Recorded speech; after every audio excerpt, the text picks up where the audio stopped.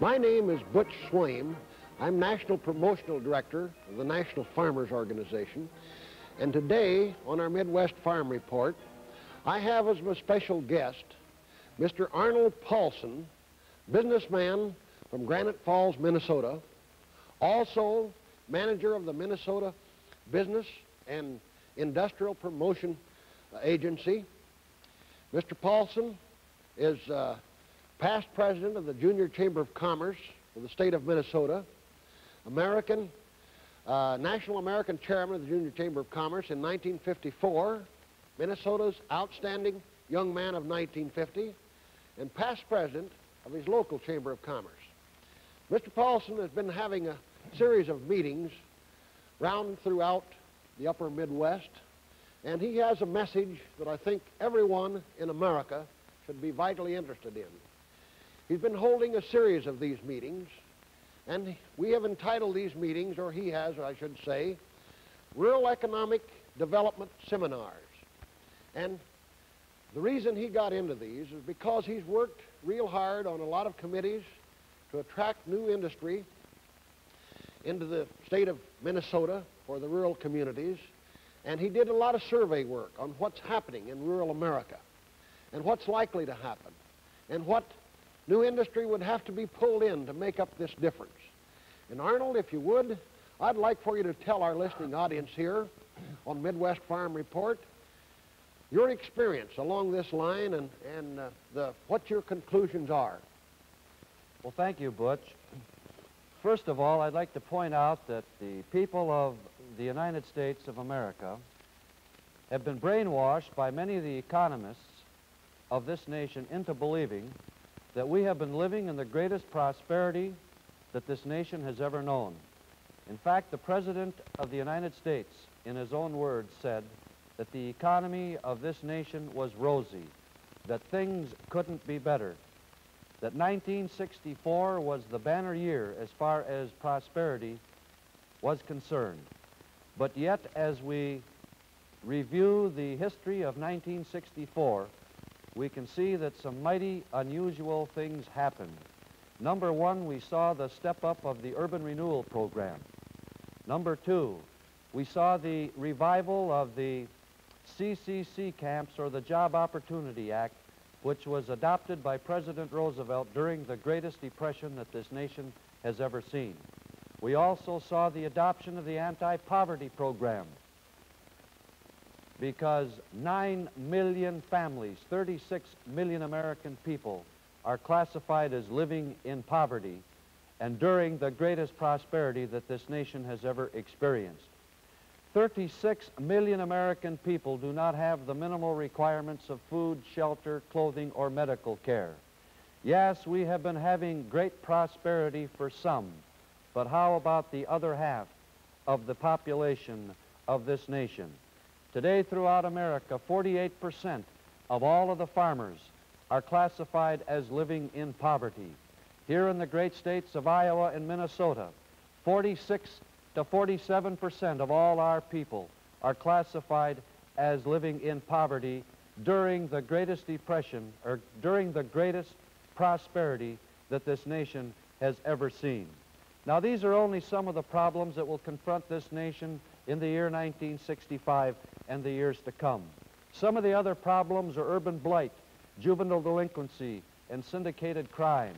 But this afternoon or this evening, I would like to speak to you about the greatest problem of them all, the most complex problem facing America today, and a problem that too few of us people seem to be concerned enough about, the problem of agriculture. But yet all of these problems are problems that each and every one of us should be really concerned about. It demands courageous study and actions on the part of every one of us living in rural America, because it's our responsibilities as citizens of this great democracy to make sure that these problems do not exist in our own community. Too many people today have the opinion that democracy is something that lives in Washington, D.C., Boston, or Philadelphia. But remember, folks, that democracy is right here in hometown USA, and that we all must assume the responsibility of defending and preserves our basic American freedoms and rights if we are going to have freedom reign in America. Now, just a few years ago, a staff writer for the Minneapolis Tribune wrote one of the most controversial articles to appear in the state of Minnesota during the past decade, Small Towns Grow or Die, by Carl Rowan.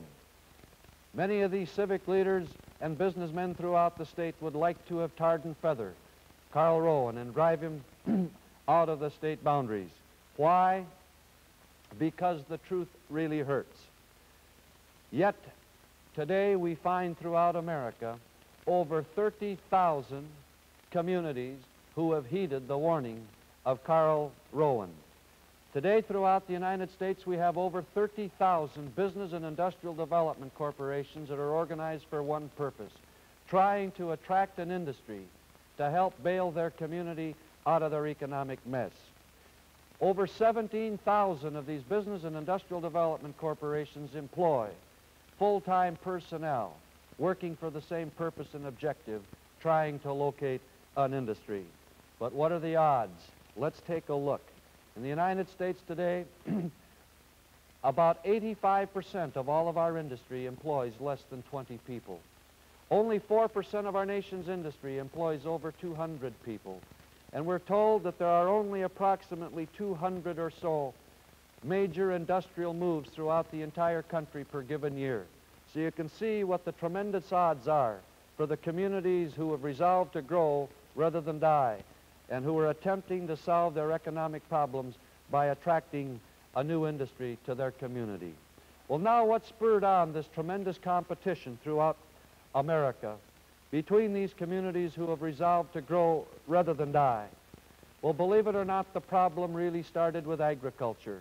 Because after all, what purpose have these communities served other than the farmer? In the early days when the pioneers moved west and homesteaded their lands, small communities sprang up primarily to serve the farmer with their needs. And the larger cities or the hub centers provided the smaller communities with their needs, who in turn took care of the farmer.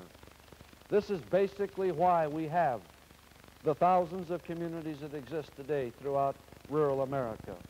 But yet over the past few years, we have seen countless numbers of farmers driven from the land. Already we've seen a decline of approximately 2.5 to 3 million farmers leave the soil. And what effect does this have on rural communities? When we lose farmers, we also lose many other vital businesses that are necessary to the community, such as creameries and hatcheries, automobile dealers, implement dealers, and many other vital businesses such as grocery stores, hardware stores, clothing stores, and so forth. Yes, farm problems are problems that every community should study seriously and with an open mind, because agriculture is the largest industry in the world, and by far the largest industry that we have in our community, in our rural agricultural states. And agriculture certainly deserves more consideration on the part of community leaders and businessmen everywhere. And as I mentioned, countless numbers of communities are eager to attract a new industry to their community. They will raise hundreds of thousands of dollars to try and lure an industry to their community. They will offer free land and free buildings, and they will even raise large sums of money to help finance the industry if they will but move. And yet we will not spend 5 minutes' time sitting down discussing problems with the largest industry of them all, agriculture. Little do we realize what effect the loss of 2.5 million farmers will have on rural America. The President, in his State of the Budget message, told the American people that 1 million farmers are all that's necessary to serve America with their food and fiber. We can take that literally, but the tragic of this whole promotion is that along with the 2.5 million farmers that will leave the soil, we will also lose hundreds of thousands of other private enterprise businesses throughout rural America. Riding in the American farmer in this same leaky boat that's headed for destruction, we will find independent bankers. We will find thousands and thousands of rural independent businessmen. We will find thousands of communities that are also headed for destruction through the loss of this great industry, agriculture. Now, thank God that there are people in America today who are concerned about the tragedy that exists in rural America today.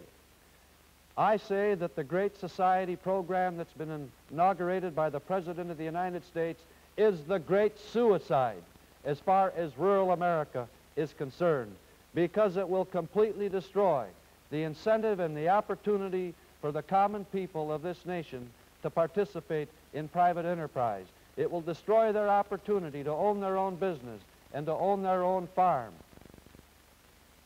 And yet this is a problem that is going to affect you, your family, your business, and your own community. Yes, thank God there is an organization in America that is concerned and is doing something to try and stop this mass suicide in rural America. This organization is the Independent Bankers Association of America. They have conducted a vast survey of the economic growth of this country to find out what is wrong.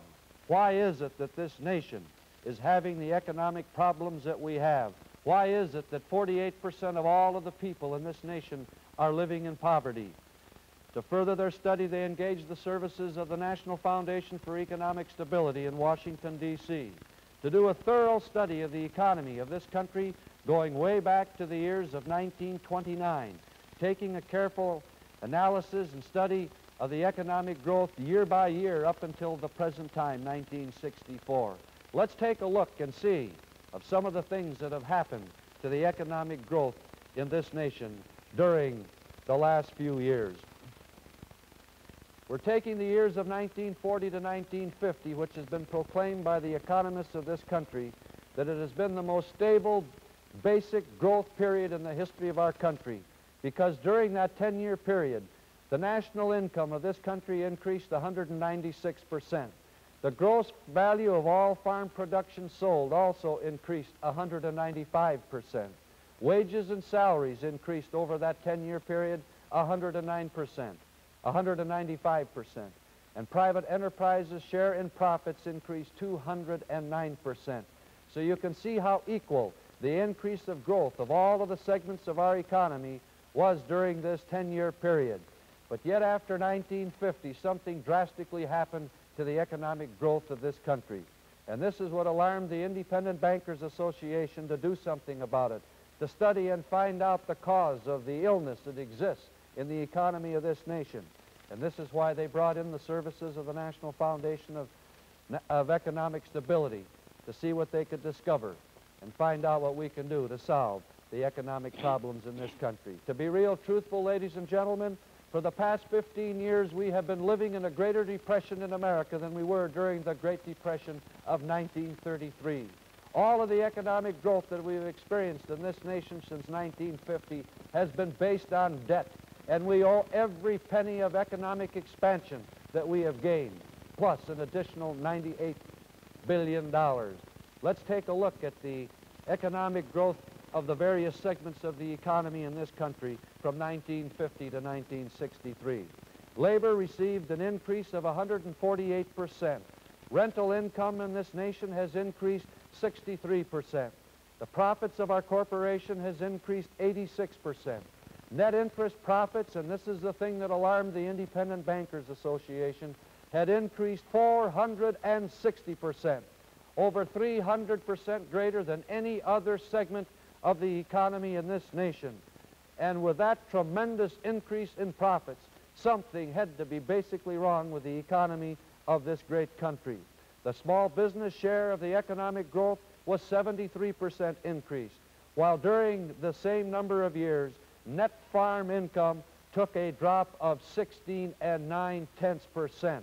And yet we have people in America that are telling us that there is nothing wrong with agriculture. Over the 12-year period, the total national income in this country increased an average of 124%.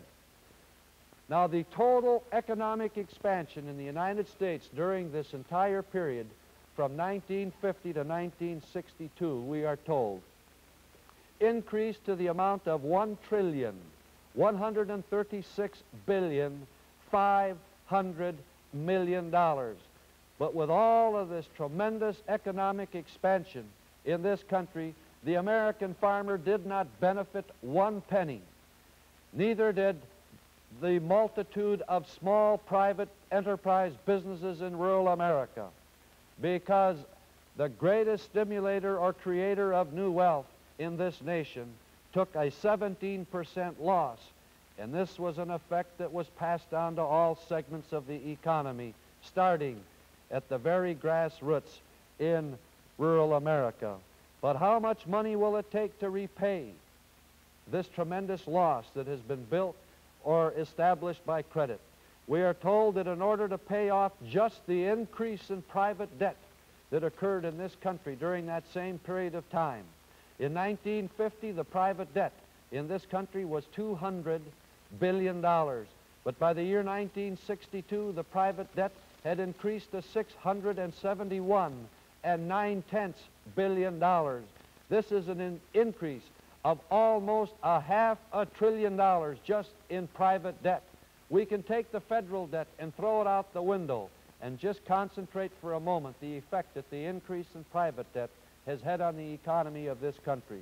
How much money must future generations earn to create enough profit just to pay up the expansion in private debt that occurred in a 12-year period in this time? We are told it will require $1,124 billion of future income just to pay off the expansion in private debt.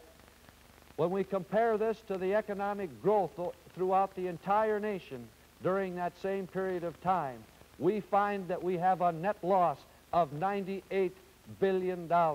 In other words, this nation must repay every penny of increase in wages that has been experienced or enjoyed by labor.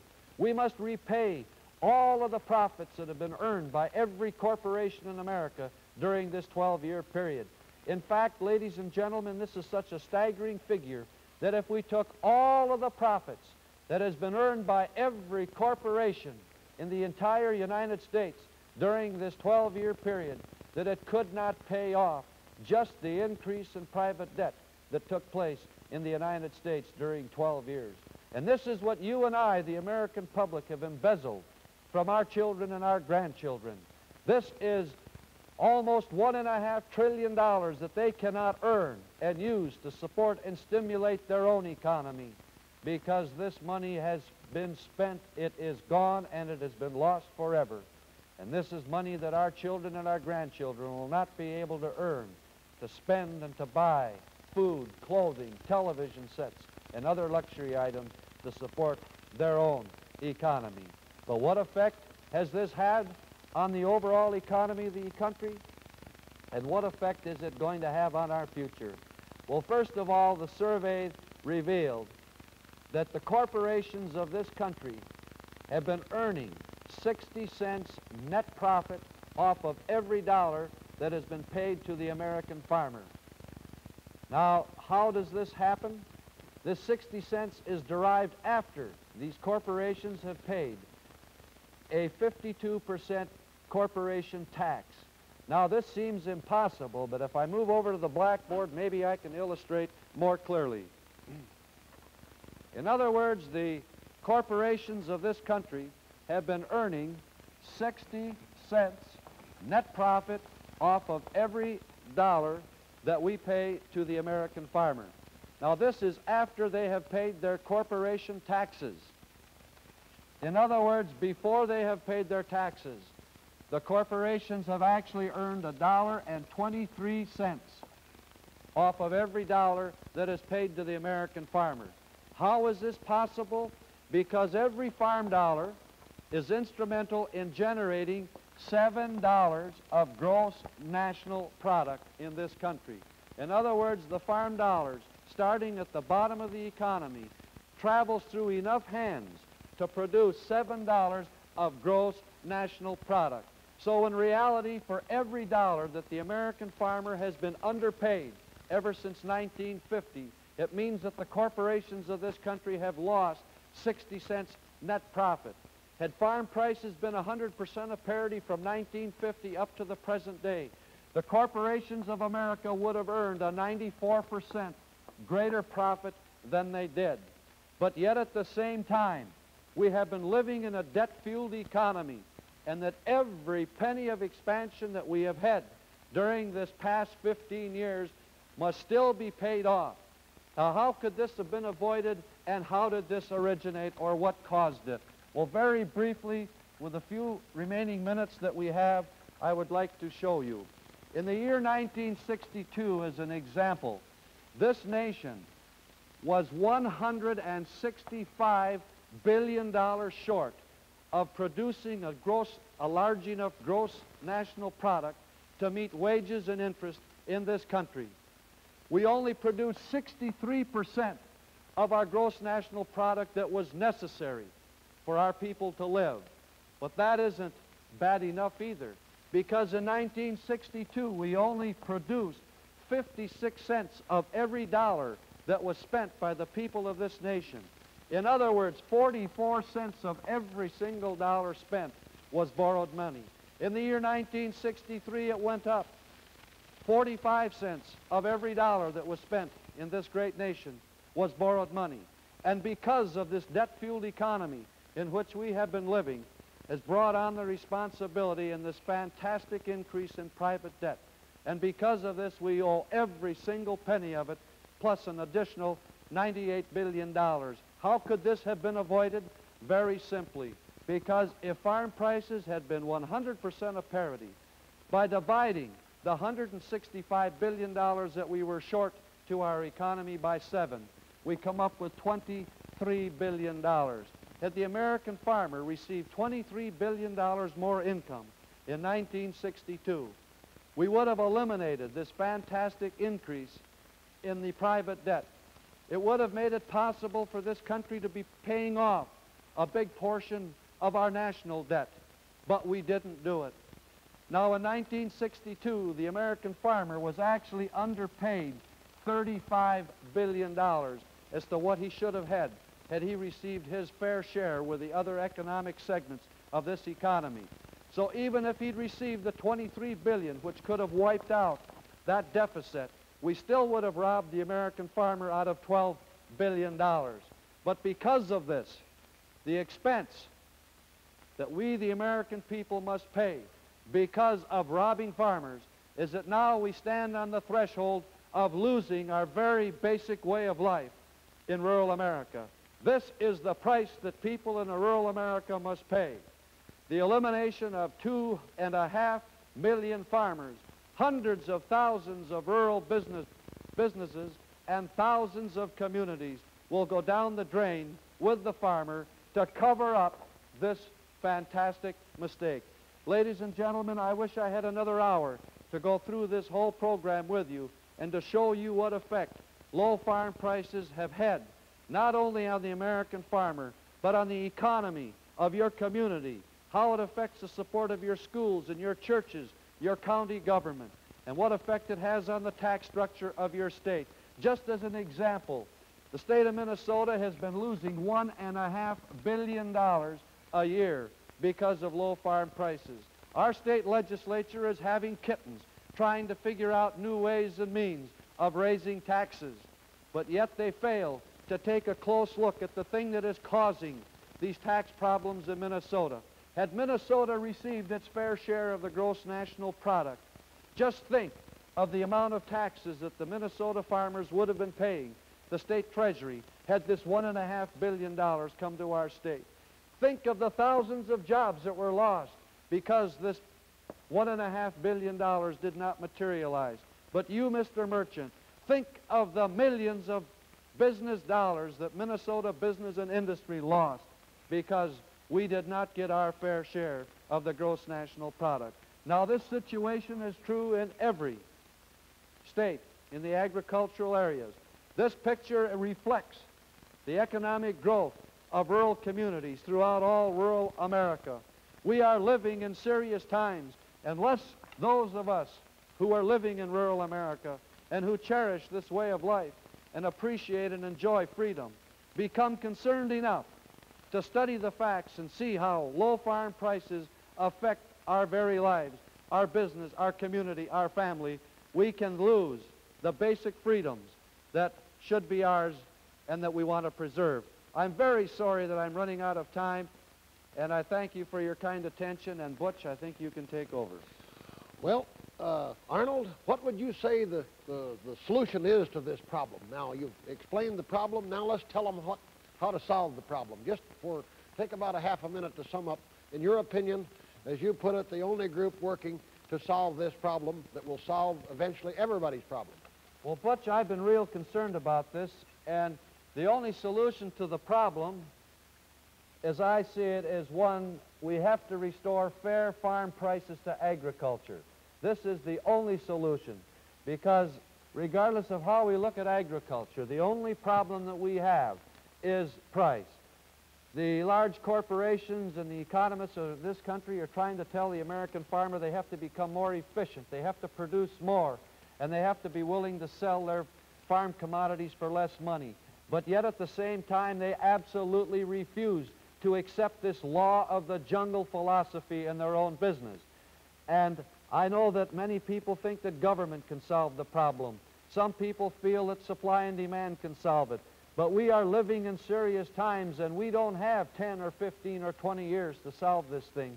And unless the American farmer becomes a businessman and concerned about what's happening to him and starts to run his business like a business, organizing, finding ways and means of marketing his products together and demanding a fair price at the marketplace, we will lose rural America. And this is the one reason, Butch, why I am sold on the National Farmers Organization, because in my mind today it is the only farm organization that will be able to solve and save rural America in time. And if you cherish this American way of life, and if you want to keep farmers on the farm, let's make sure that we support farmers and endorse farmers and encourage them to band together and organize a business method and a business way so that they can market and get a fair price for their products. Because in reality, ladies and gentlemen, these farm dollars are the dollars that they want to spend in your stores, in your community. These are the dollars that they want to help support your schools and your churches, your county government and your state government. And these are the dollars that have been lost. And these are the dollars that are causing all of the problems that we have with taxes and so forth today. In other words, what you're saying, that everyone in rural America not only ought to support rural America, but ought to support the National Farmers Organization. Because, folks, today, the National Farmers Organization is the only real group that are working to get the farmers in position to get a fair price for their production. Butch, they tell us, a lot of businessmen tell me that, well, I'd sure like to go out and support some of these programs, but, you know, after all, I'm in business, and if I take a stand, I'm liable to lose a customer. Well, Butch, if they don't wake up, and if they don't take a stand, they won't only lose a customer, they're going to lose their business, they're going to lose their home, they're going to lose their community because of it. And we've got to quit worrying about a few customers and organize and fight to do what we can to preserve this rural American way of life. Right, to preserve what customers we have left.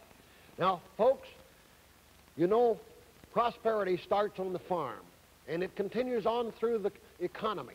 In other words, the farm income situation sets the prosperity level of the community. Not only of the community, but of the nation. The NFO is calling on the farmers in this area and the business people to join hands. Let's solve our problem in America today.